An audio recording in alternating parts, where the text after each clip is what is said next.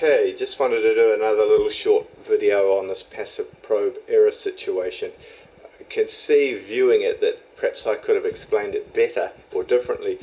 The flex situation we're talking about between mechanical flex and electrical contact, or electrical contact break it actually is also called the effective diameter of the probe tip versus the real physical diameter. Okay.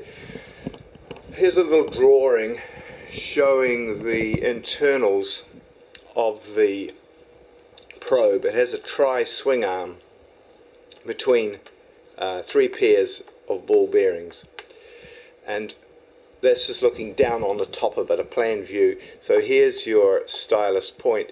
So when this comes in contact with the work, it tips or swings.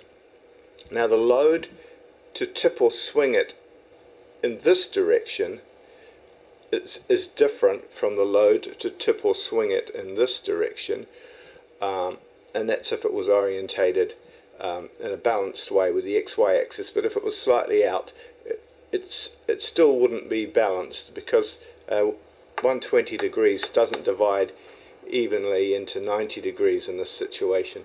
So let's just do a little test to show it. Another way of showing this problem, perhaps more graphically, is on an accurately bored hole that I have here. I'll do a little probing demonstration.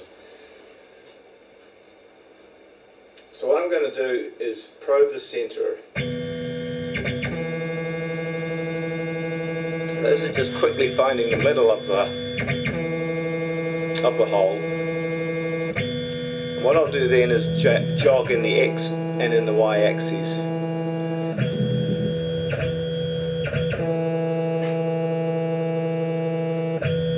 Okay, now we've found the middle of the hole. I'll jog in the X axis.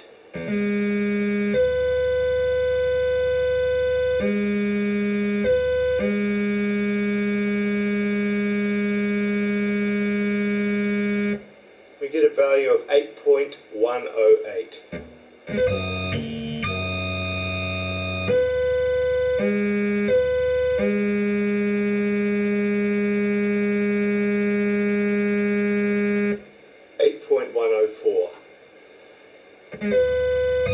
Okay, so that's pretty accurate.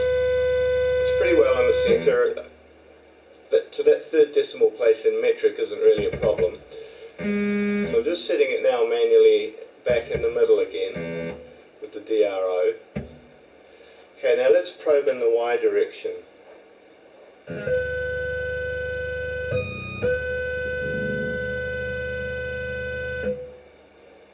8.129.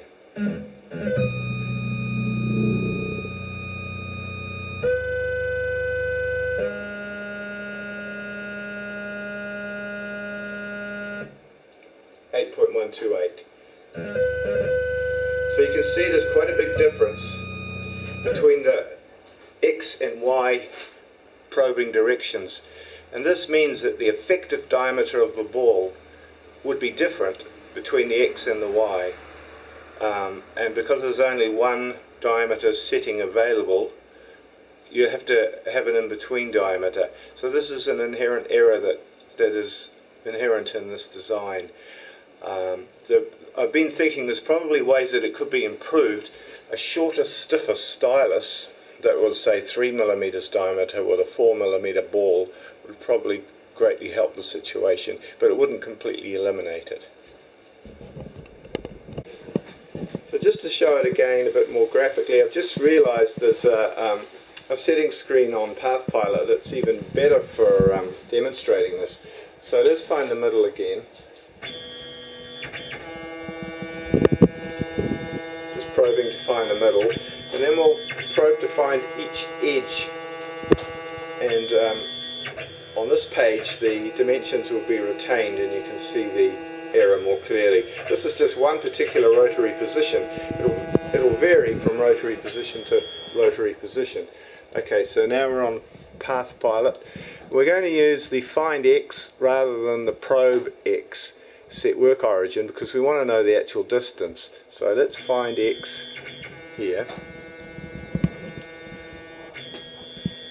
It's giving a value of 9.6. I've already done this, but I'm just repeating it so you can see the point of what I'm doing. It's giving a value again of 9.6. Now we're going to find y.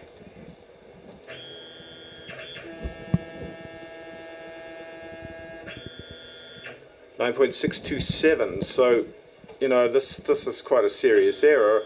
It's 0.027. Find y in the other direction. 9.629, so that's nearly 0.03 of a millimeter error. That's a thou in each direction in this particular rotary error, rotary position. So that means that when you're setting the diameter in the tool table, you'd really need a different diameter for the x and the y of around about 2 thou in this case, in this particular position, but it would vary from rotary position to rotary position by a small amount.